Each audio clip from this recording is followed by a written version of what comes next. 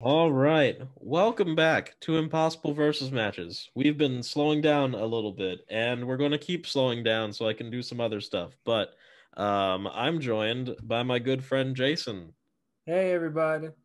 and Dylan, who hasn't been on the show in a while. Oh, it's been many moons, Mr. Jayson. Welcome back, Dylan. How's everyone doing today? Pretty well, pretty good, Just just enjoying the day. surviving each and every day in the apocalypse. Every day, every single day. Yep. Just so that the listeners know, this recording session, so all of the soon coming future episodes with Jason and Dylan, we're recording this on Inauguration Day. So if we don't mention anything topical, that's why. So we're going to be doing a few different episodes where we're switching it up this time, where we're actually going to talk about not only how they come together, but we're also going to actually debate on who would win. And I've got some um, preset matches here, and this one is a request from my friend Zach, who's on Instagram as, let's pull up his suggestion. Why not? You know, man, this dude will he'll comment a suggestion and then we'll delete his Instagram like when I actually get to recording the episode. But God, don't you anyway, hate it when that happens? yeah. Don't you just Like, hate it? Zach, do you want an Instagram or do you not want an Instagram? You have to decide. You can't just keep flip flopping. But anyway, so we're going to do a bit of a mob battle. It's the Corleones from the Godfather trilogy versus Marcellus Wallace from Pulp Fiction, and they both get their respective gangs. Now, I believe in his comment it was specifically Michael Corleone. But I think we can go either way. We can discuss both when Vito is the Godfather and when Michael is the Godfather. So, starting off, what do you guys think? The Corleones, Orleans. the Corleones. Yep. Because here's my thing. I'm sorry, Dylan, for interrupting. I'm just gonna just say this one thing, and I'll be done with it. Marcellus Wallace, like, yes, he is a crime boss. He's an intimidating guy. He's not the Godfather. He's not the mafia. He's just a gangster that has hitmen that does what he wants. The Corleone family has like is a family organization that has, is a mafia, as in they have ties to different countries such as Italy, and like corruption, like among, society and different things, you know what I mean? Like they're just not like, oh, I'm a gangster that does what he does and I hire dudes to do what I want them to do. The Corleone family is like an organization that is like, organized because they're the Right. mafia and they just have more members. Yeah, So I'm pulling it up because I wanted us to have a little bit of a in-depth discussion with it. Just Vito Corleone's family structure has like 35 people in it, going by the Godfather wiki. mm-hmm. Um, Oh there's yeah, a a lot of ton of people. people in there, so there's a whole lot more to go off of. And then let me see. Marcellus Wallace? Because I feel like Marcellus Wallace has more people than we are actually shown, but I'm wondering. They don't help a lot Um, when some random dude on a bike comes and basically murders every single major member of his gang. Mm-hmm. yeah. And that's another reason. Like the Corleones would never let that happen. But like some dude who owed Oh, him money decided I'm gonna go and take care of this, and you know, thanks to certain circumstances, manages to kill one of his, better hitman, and then manages to find Marcel's and he kills him. So it's like that was just some random dude with a gun who managed to do that. Wasn't like some organized organization of like people who were like, we do this regularly. This is some dude who's like, I borrowed money once where like I won a fight I wasn't supposed to, and now I'm gonna kill the dude, and then he does.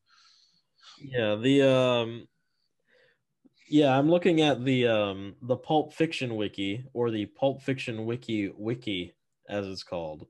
Um it says Marcellus Wallace is who he's got with him is he's got Mia Wallace as his wife, but then it says he's the boss of Vincent, Jules, Butch, the Bruce Willis character, and then many other unknown gangsters.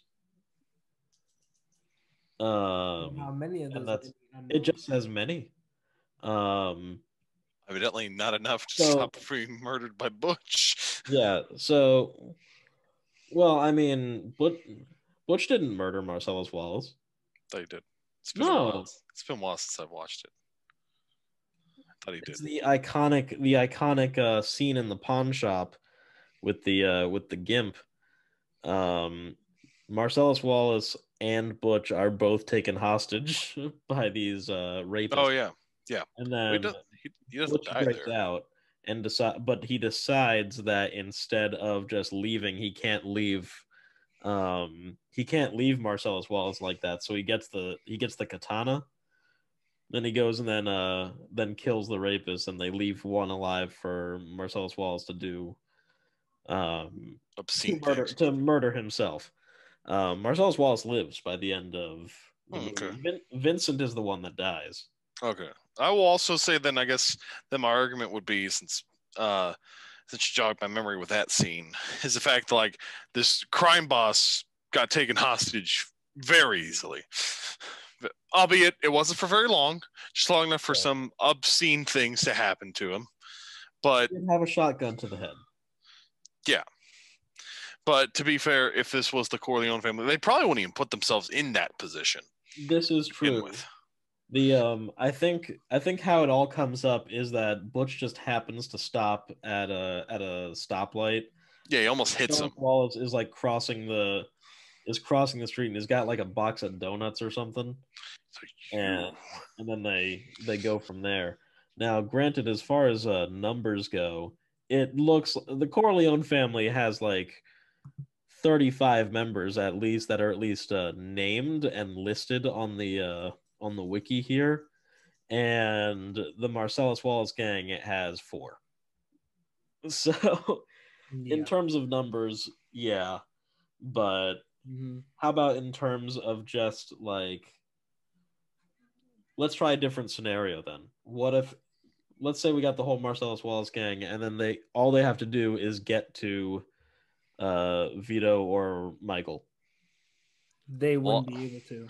And even if they did, I don't think the Corleone family would let them live to see tomorrow if they did, because it's a family. So at the end of the day, like they're going to murder them because they killed one of their own. So it'd be one of those things like, yeah, we killed their leader. Well, congratulations. Hell hath no fury like the Corleone scorned. You're screwed. And the Corleones are very good at taking people out in the open because, they're gangsters. They're the mafia. Yeah.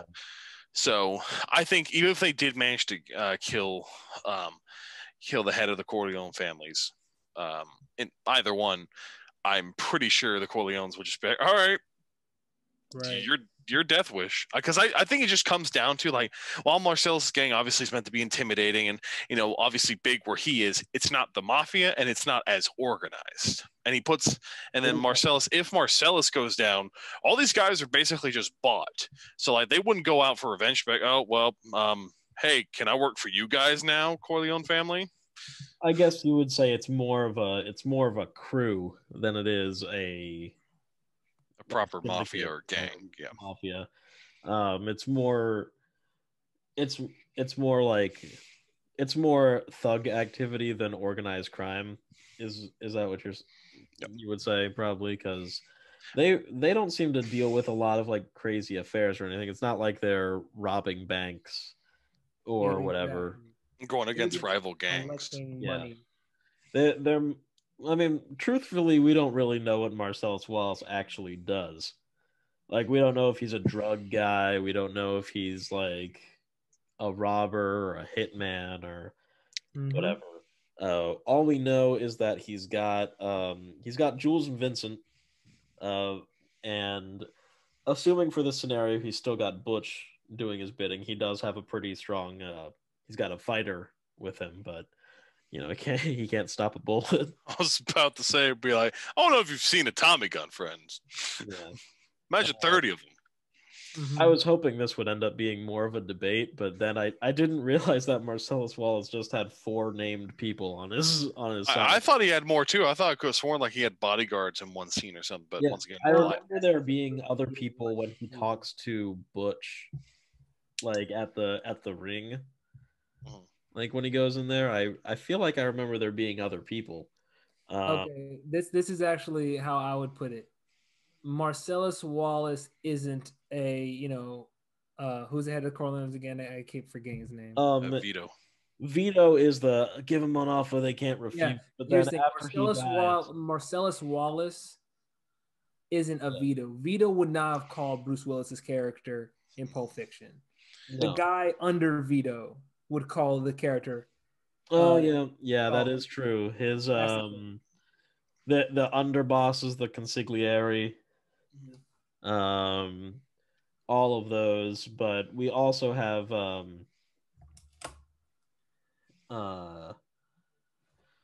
then we have so that's Vito, but then after Vito dies, spoilers for a like 50-year-old. I'm done. Darth Vader dies in Endgame. I can't believe this. I'm leaving. Nope. Spoilers for a 50-year-old movie that's for halfway through the movie when Vito dies and Michael takes over.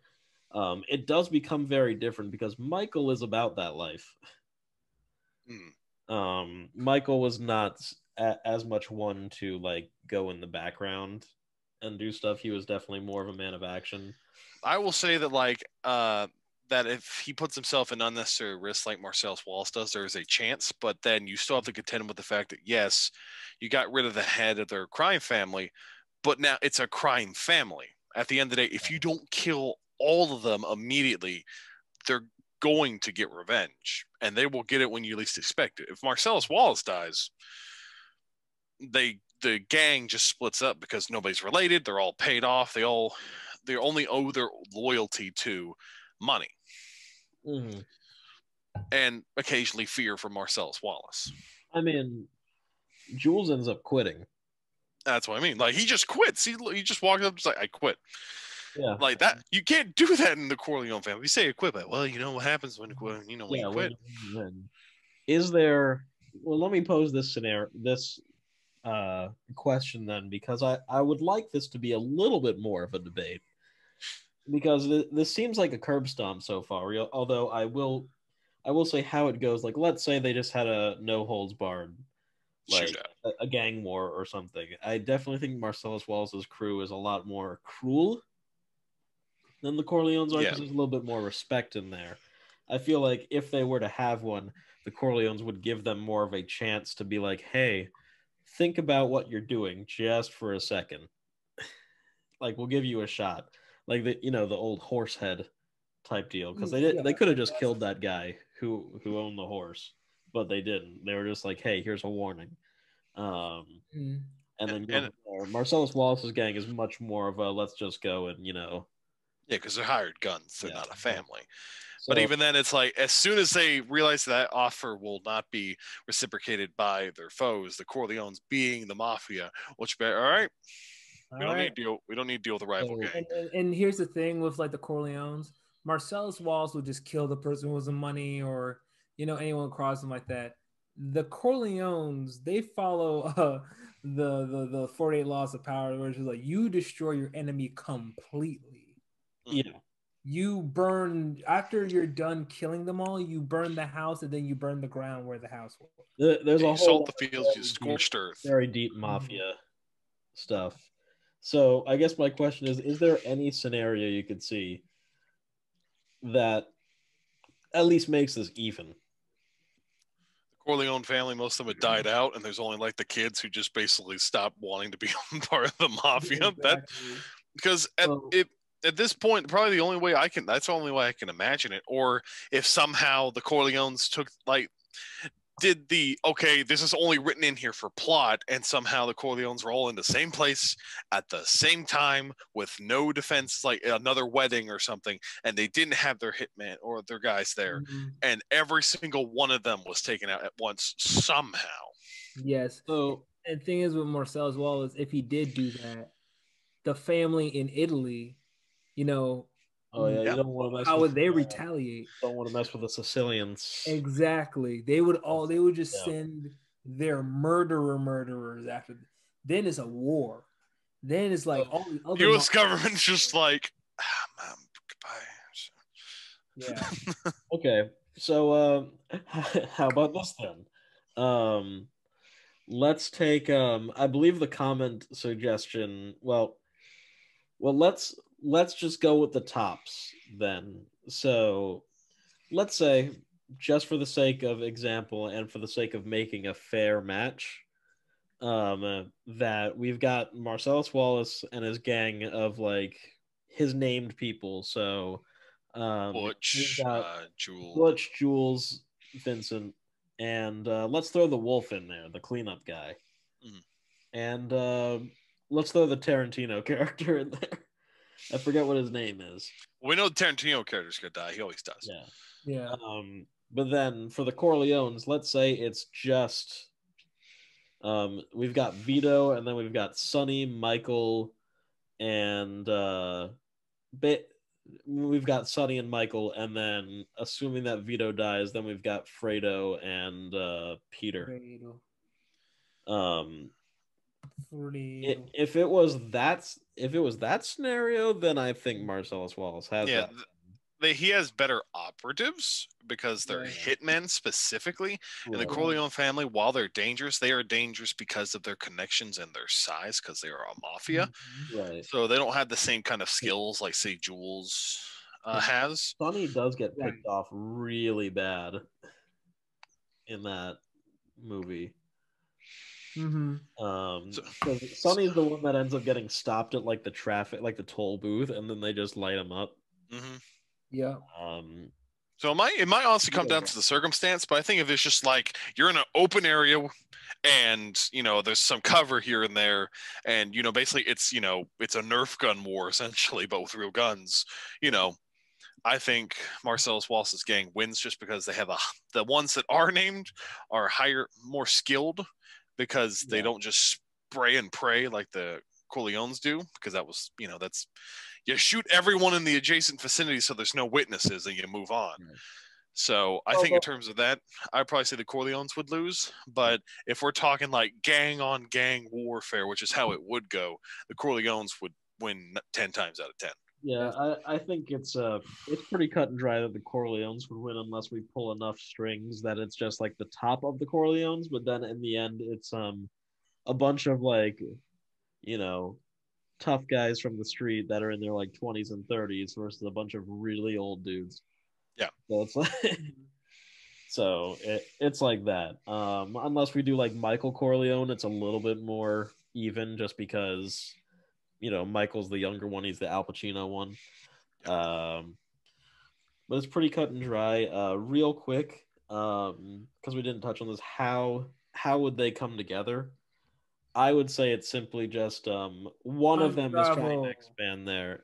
Other than time travel, we don't rely on that crutch on this show. Time travel.